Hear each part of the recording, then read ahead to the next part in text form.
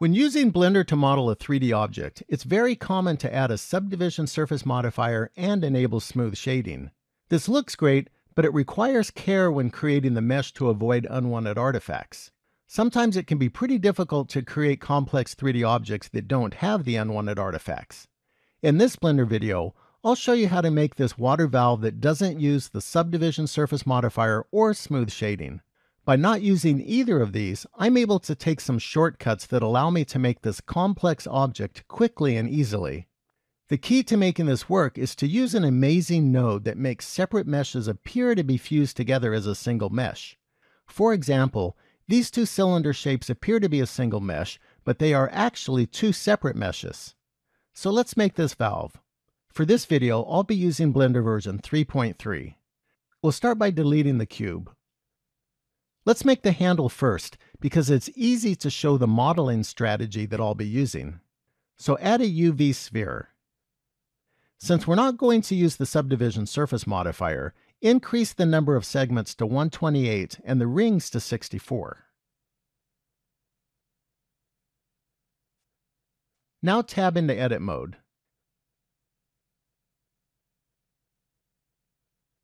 Then rotate it 90 degrees by pressing A to select all, and then press R, then Y, then 90, then Enter. So that we can select the vertices on the front and back at the same time, toggle X-ray on. Now select these vertices. Then press G and X to move them on the X-axis. You can look up here to see how far I'm moving, scaling, rotating, extruding, etc. You can also look here to see my keystrokes. A lot of the times, I'll be holding down the Control key while I move and scale. This lets me snap to the grid lines. Now select these vertices and delete them. Then select these vertices and scale them down in size. Next, we're going to duplicate this mesh and rotate it 180 degrees. To make it rotate around the 3D cursor, change the transform pivot point to the 3D cursor. Then press A to select all. We can duplicate this mesh and rotate it all in one step by pressing Shift D, then R, then 180, then Enter. Now press A to select all and do it again, but this time rotate it 90 degrees.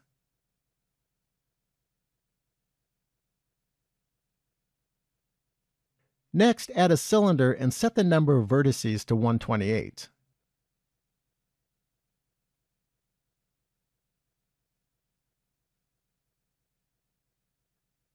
Then scale it up in size.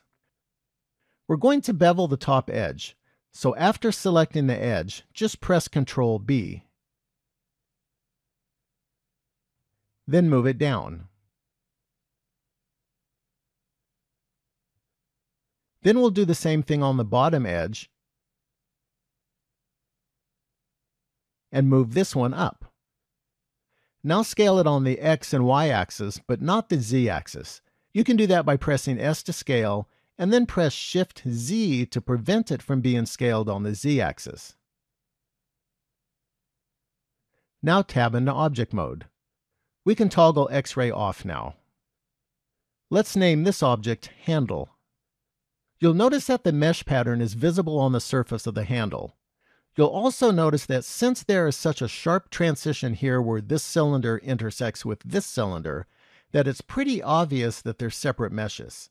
So I'll show you how to make these separate meshes appear to be fused together as if they were a single mesh, and at the same time the mesh pattern on the surface will smooth out.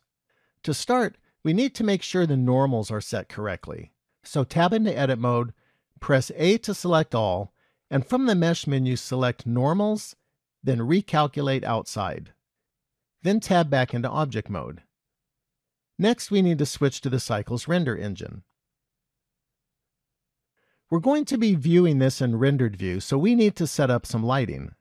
So switch to top view and move the light source over here next to the camera. Then change the light radius to 3 and the power to 50,000. Now select the handle and add a material to it. Set the base color to whatever you would like.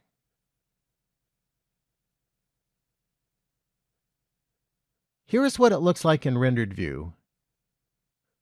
We're ready now to add the node that will make these meshes appear to be fused together as if they were a single mesh. So switch to the shading workspace. Then to add the node that I told you about, press Shift-A and select Input and then Bevel.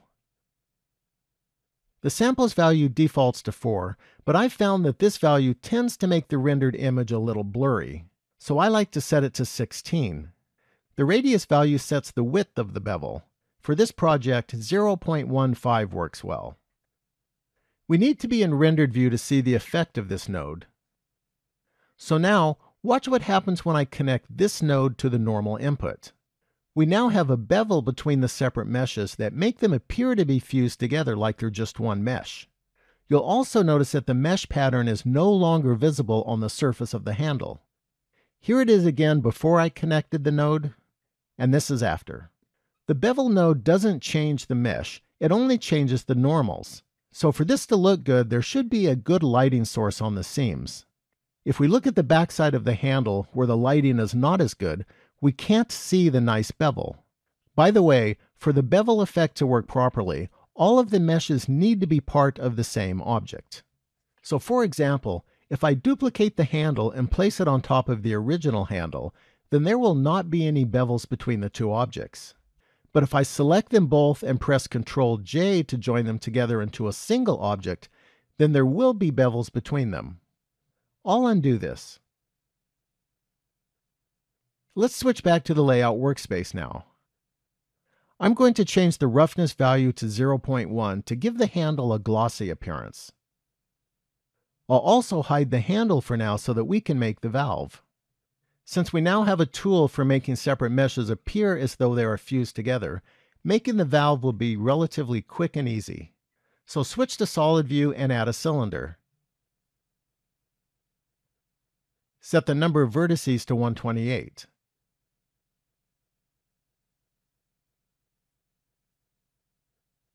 Then tab into edit mode. Now press A to select all and rotate it by 90 degrees on the y-axis. Then scale it up in size. Then scale it only on the x-axis by pressing S and then X and then scale it. Now duplicate and rotate 90 degrees by pressing Shift-D, then R, then 90, then Enter. Then scale it down in size. And then move it up. Now select the ring of vertices by Alt-clicking it. Then move them down on the Z-axis. Now we'll do some extruding, but we need to switch the pivot point back to median first. We're going to extrude and scale at the same time. To do that, press E and then S. Now extrude without scaling. Now press Ctrl-R to add a loop cut just above the center. Then add another one below it. With this ring of vertices still selected, press Shift, Alt, and click the top ring of vertices to add them to the selection. Then press E and then S to scale.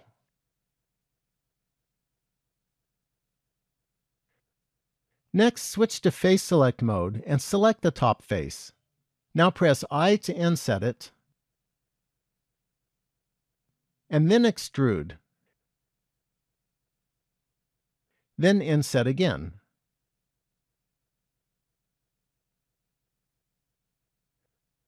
Now extrude.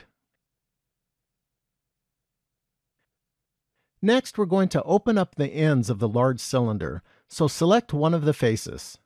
Then hold the Shift key and select the other face to add it to the selection. Then inset it a little, and from the Edge menu select Bridge Edge Loops.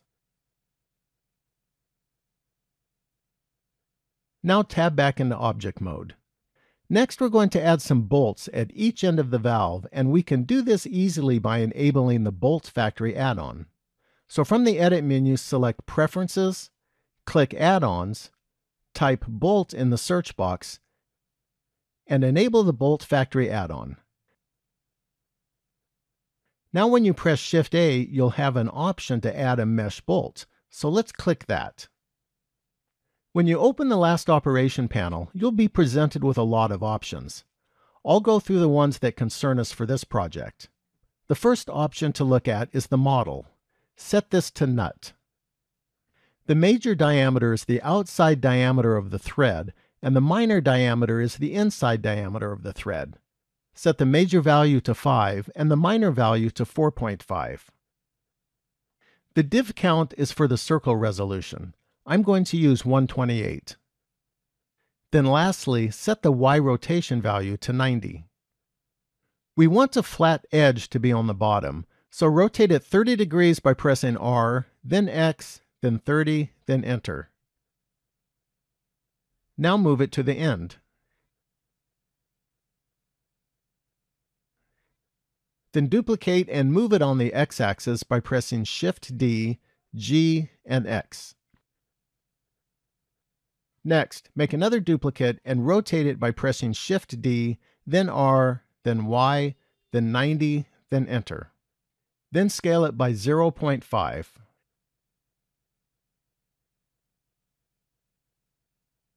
Now move it to the center, and then move it up here.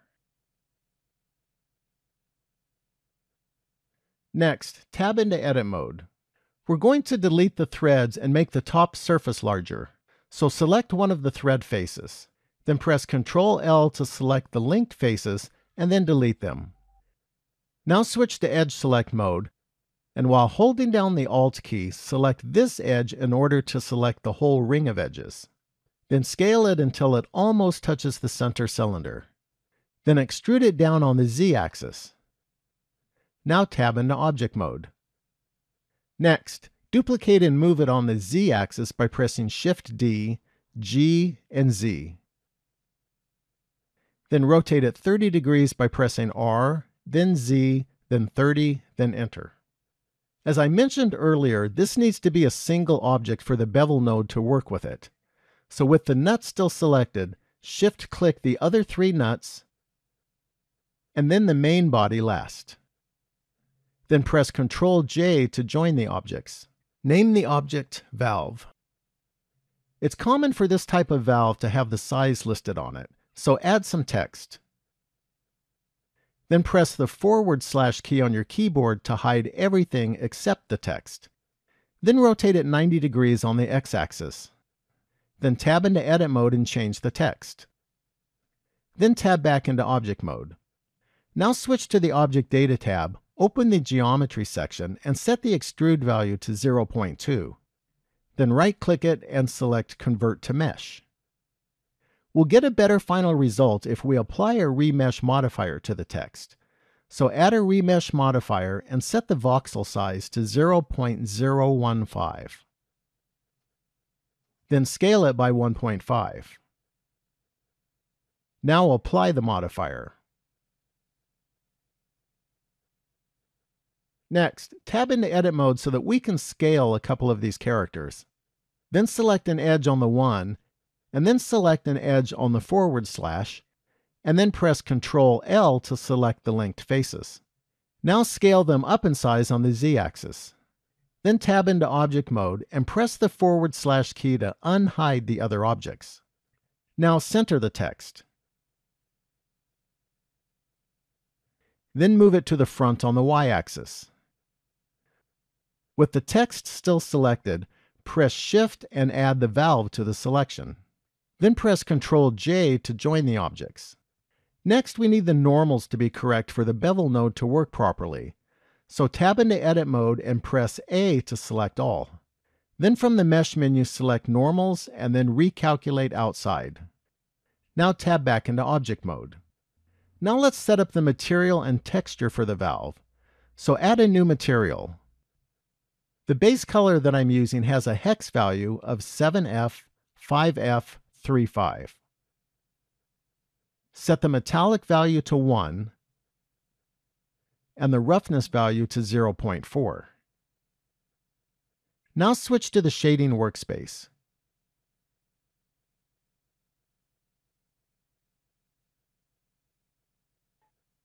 Then add a bevel modifier.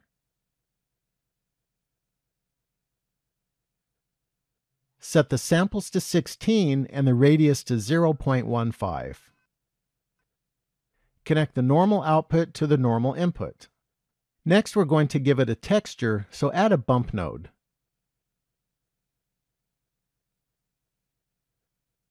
Then add a noise texture node. Connect the factor output to the height input. Then connect the bump normal output to the bevel normal input. Now set the noise texture scale to 200 and the bump strength to 0.15. There are some areas of the valve, like the threads and the top part of the valve, where we don't want to use the texture or the bevel nodes. So we're going to make another material for those places. So from the Material tab, add another material and select this material. Click the New Material button to make a copy and name it Smooth. Then disconnect the bevel node. Next, let's lighten up the color a little. Now we need to apply this new material to the areas of the valve where we don't want the texture. So switch to the Layout workspace and tab into Edit mode. Then switch to Face Select mode and Alt left click here to select the stem. Now select the smooth material and then click the Assign button. Next we'll select the threads. So select a face on the threads and press Ctrl L, which will select the rest of the threads. Then Shift Alt left click here to add these faces to the selection. Then select the smooth material and click the Assign button. Now we'll do the same thing on the other side. So select a face on the threads and press Ctrl L. Then Shift Alt left click here to add these faces. Then select the smooth material and click the Assign button. Next, we're going to unhide the handle and move it into position. So tab into Object Mode, unhide the handle, and select it. Now move it up on the Z-axis into position. The valve is done, so now let's set up the scene. So add a mesh plane and then scale it up in size. I'm going to scale it by 100. Then move it down to the bottom of the valve. Now add a material to it and set the color to the maximum white color. Now we'll set up the camera, so press 0 on the number pad for camera view. I'll zoom in a little. Then press N to open the side panel, select View, and enable Camera to View. Then press N to close the side panel. Now set up the view that you would like to render.